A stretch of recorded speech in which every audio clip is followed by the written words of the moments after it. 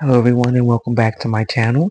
Let's go ahead and get right into making this beanie. So our next row is a row of single crochets.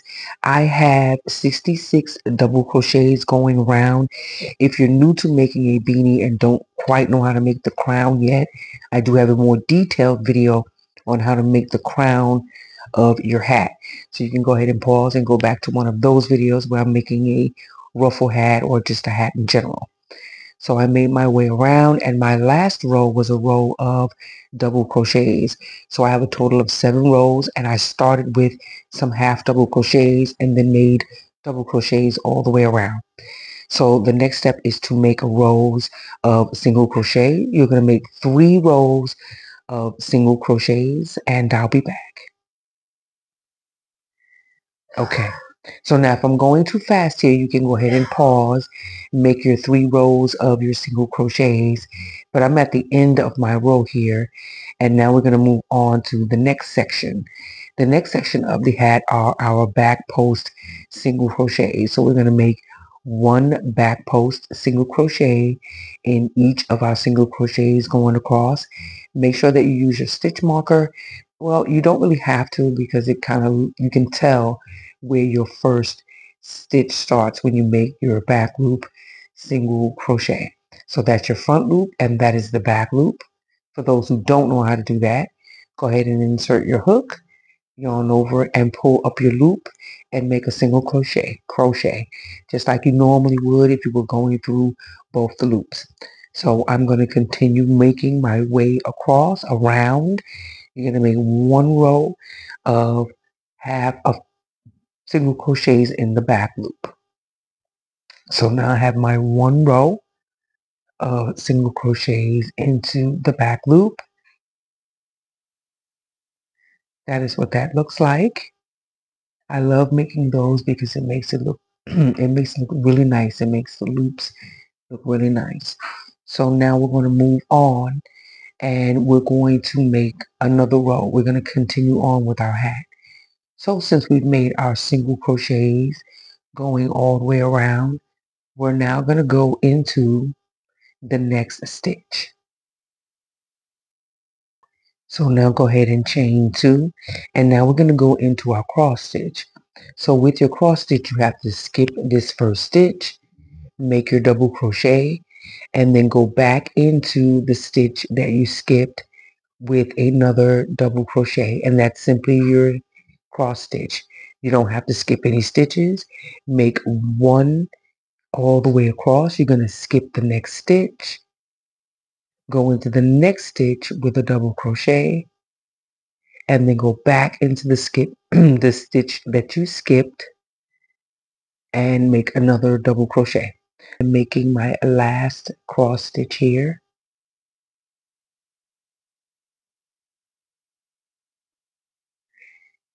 And that's what that looks like. So now we're going to move on to the next section. Our next section is going to be a row of single crochets. So you're just going to go into each of your double crochets that you made with a single crochet. Make sure you put your stitch marker in so you know where you are, where your first stitch is, and then go into the next double crochet. And you're just going into each, not in between the stitches, but right into those double crochets going across. So when you get to the end, now we're going to do 2 rows of back loop single crochets. So each of your stitches, you're going to make 2 rows. So put your stitch marker back in after you make your first stitch, and then continue making your way around and make 2 rows of back post single crochets. So that's what I have here. Now we're continuing on. We're at the end of that row, and now we're going to make we're going to make our bean stitch. So go into your stitch and pull up a loop like you're making a single crochet. Go back in again and then yarn over and go back 1 more time and then yarn over, and you're going to come through 5 loops. You should have 6 on your loop. I have 2 strands here, so it might look like more, but I'm counting 2 as 1.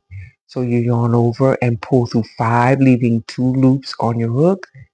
Yarn over, pull through 2, and then chain 1. And you do the same thing again. Go into the stitch, yarn over, pull that loop up nice and high, and you're going to do that 3 times. Yarn over and pull through. You have 2 on your hook. Yarn over, pull through 2, and chain 1. And just repeat that all the way around, and I'll meet you back at the beginning. So as you can see, I ran out of yarn here. I lost that yarn chicken, so I went ahead and switched it out to my green. So I'm at the end of the row now, and we're going to make another row of this bean stitch. But at the end of your row, you want to make a single crochet.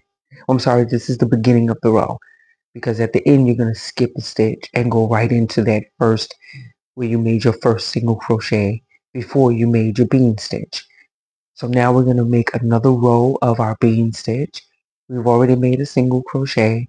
So now when you look at your bean stitch, you see it like a pole, not a pole, but you'll see there's a section here on this side and a section on this side. You don't want to go into this side because it'll leave a gap. You want to go into this side, not here, but the other side, right into this hole here with another bean stitch. So it's the same thing. Do not yarn over. Go right into the stitch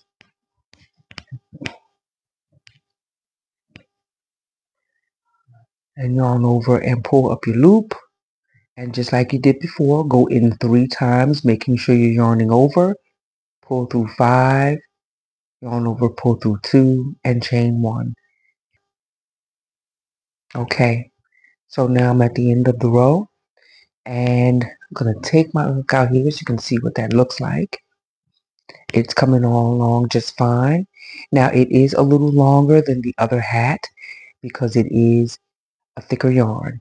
So now I'm at the end of the row, and I'm going to make this last bean stitch here, and we're going to move on. So now all we're doing is making 2 single crochets into each of these sections. In the same section that you made your bean stitch, in between that bar, you're going to make 2 single crochets in each. Now it might look like it's a lot, but it really isn't a lot. Just make 2 single crochets going around. So then when you're done, this is what the hat should look like.